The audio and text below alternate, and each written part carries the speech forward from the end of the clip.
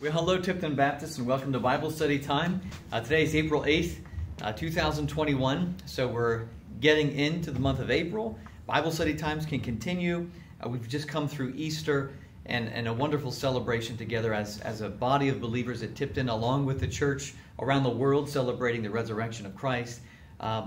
Today, midweek or so, in this first week of April, getting into the second week of April, we get down to just a real focused look at something in the book of Matthew. So if you have your Bibles, turn to Matthew 5:44. This is where we're going to be today. So as you're turning there, I'm just going to pray and ask God for His wisdom as we look at His Word, and that we might walk away really challenged and equipped and eager to do the thing that it is that Jesus has for us to do. So as you're turning there, I'm going to pray, and just bow with me. Father, we thank you for your Word. I thank you for the teaching in it. I thank you, God, that your words have been recorded by human hands, words that came out of your mouth, Lord Jesus, while you were here on this side of the grave.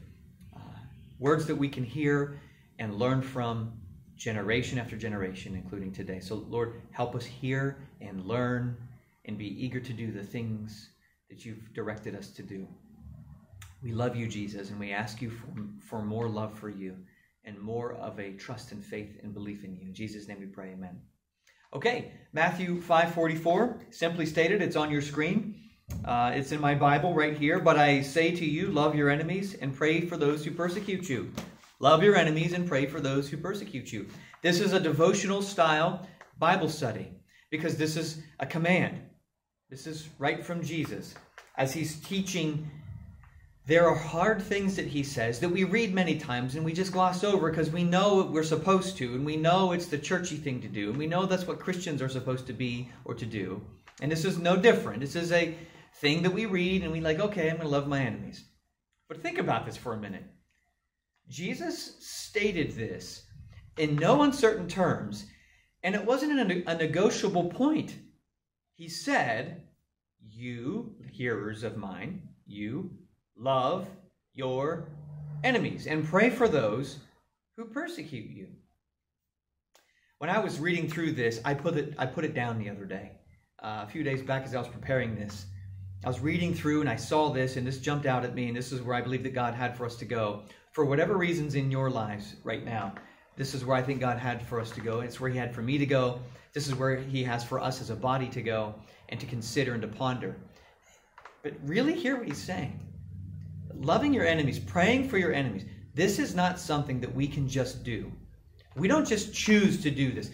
There are lots of times we can do things for our enemy, where we might do something nice or trying to be kind for an enemy. And it could be absolutely superficial, and a person who is in opposition to us and perhaps in opposition to God directly, therefore in opposition to us, we can be kind to a person and have a heart that is absolutely soiled and dirty and not genuine. They might never know, nor would the whole world maybe know, just to see us be kind. Being kind to an enemy and loving your enemy are two different things, because we can be kind in ways that aren't genuine. But loving your enemy, God sees that, and it has to be genuine, or it's not love. Loving our enemies. Look at what Jesus is actually saying. Loving and praying for our enemies.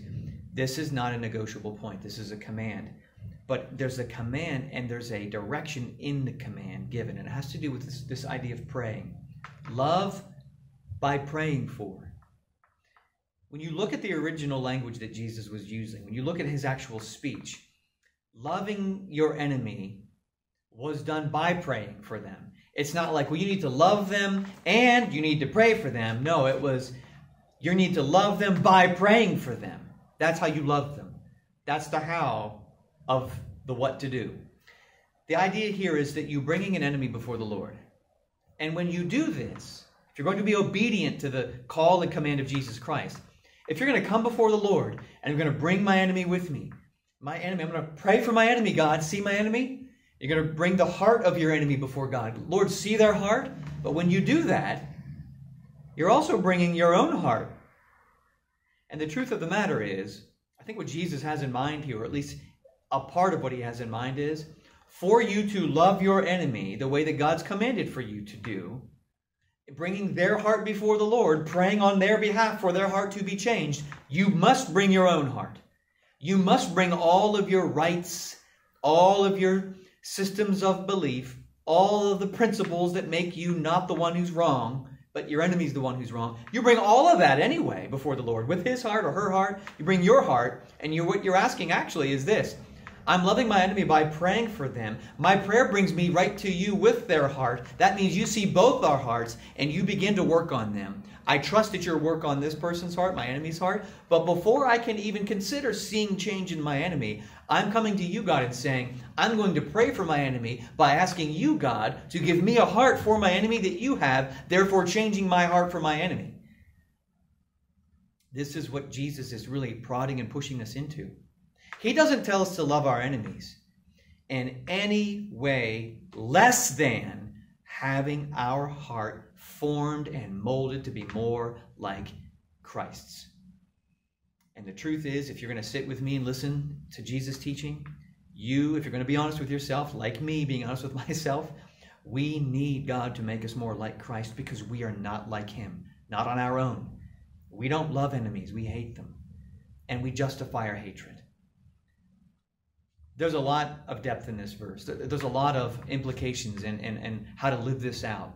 But before we can even get to any of those, we must start here. Loving our enemies is bringing ourselves before the Lord. It's coming and asking God literally for a switching of mind and switching of heart. This idea of loving and praying for is literally in Greek, interacting with the Lord by asking God to switch your wishes for the person of whom you're praying.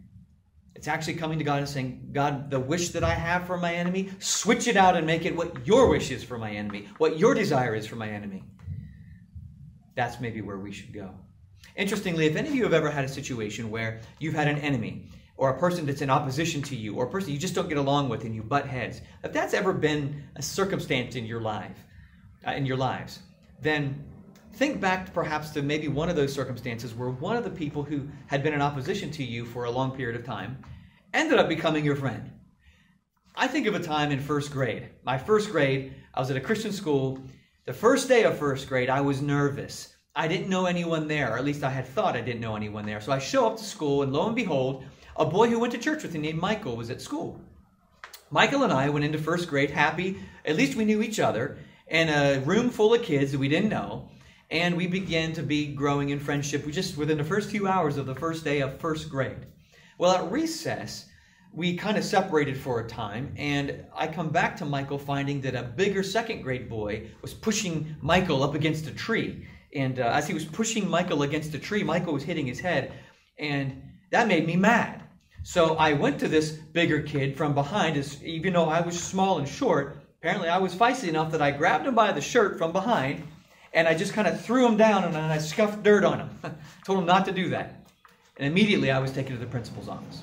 And the principal tried to, without laughing, saying, we don't throw kids down and scuff dirt on them.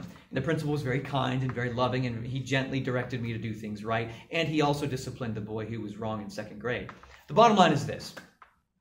This second grader was an instant enemy of mine and my friend Michael's. About a month later, the second grader and I began to talk. We made amends, and he became my friend.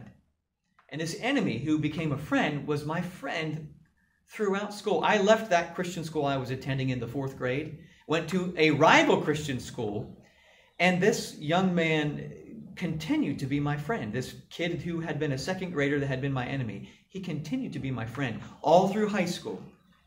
We remained friends, and we would play against each other in sports and in all kinds of things, but we remained friends. God built a friendship there. Whenever I went to college, I began at Penn State University. I quickly transferred to Liberty, as you know, and I finished there.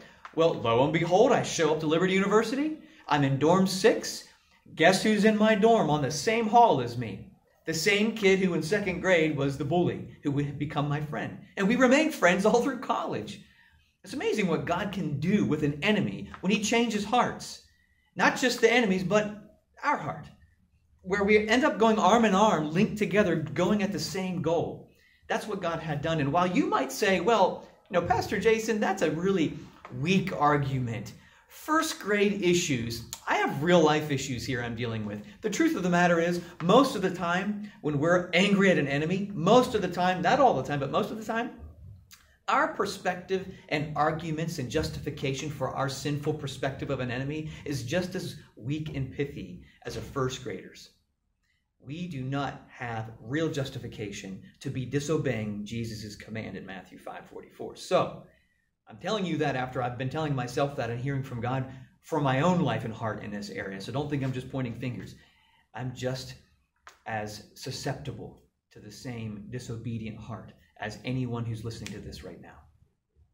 All I'm saying is, don't let a heart that might be principally right be practically wrong when working and trying to deal with matters and circumstances relating to humans who are our enemy. God can change hearts and lives, and He does.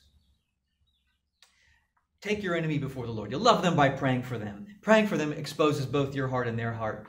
When you do this, when you take your enemy before the Lord and you pray for them, you're loving them in a way that can't be greater. But you're also drawing yourself and opening and making yourself absolutely vulnerable to the Lord, that He might change you. And you can't hide your heart before the Lord. He sees it anyway. Why is this important? This is important because it's a healthy thing for you to go before the Lord, prostrate, humbly saying, before I can expect my enemy's heart to change, God, I need you to make sure mine is right. So Jesus' example and instruction and command is good not only for your enemy's change, but it's good for your and my change in taking our enemy before the Lord. It's the most loving thing we can do to bring the enemy with their heart before the Lord, because we're going before the Lord as well, looking for God to change us both, to be more like Him. What do we do to take away here? Well, pray. Jesus said in Matthew 5:44, read it again with me, I say to you, love your enemies and pray for those who persecute you. Love by praying for your enemies. Love them. And prayer is the number one step, the first step we take. We need to pray. You need to think right now in your lives. Who is it right now? What human is in opposition with you? Or what human has caused you just anxiety or heartache or disturbing things have happened with you and another person, or anger or unforgiveness? What person is that? Pause. You have that person in mind? As soon as I'm done with this and I pray, hang up this Bible study and take that person before the Lord so that both their heart and your heart are exposed. That's what we do. We just take the first step and then let God work from there. Let Him show you what step is next. But pray. It's a healthy thing. God will influence you and your enemy when we obey the command of Christ. So I hope this Bible study has met you where you are. I believe it has, at least for some. It has for me. And may God bless you as you continue looking at Matthew and all the teaching of Jesus in it. I look forward to seeing you all soon. I know Pastor Brandon's going to be with you this Sunday. Excited to see what he has to bring for us. But I'll be seeing all of you soon. Oh, and be sure to check. I'll have a Friday Word of Encouragement somewhere over the weekend. Keep an eye out for that too. So until I see you again, God bless. Stay in the Word.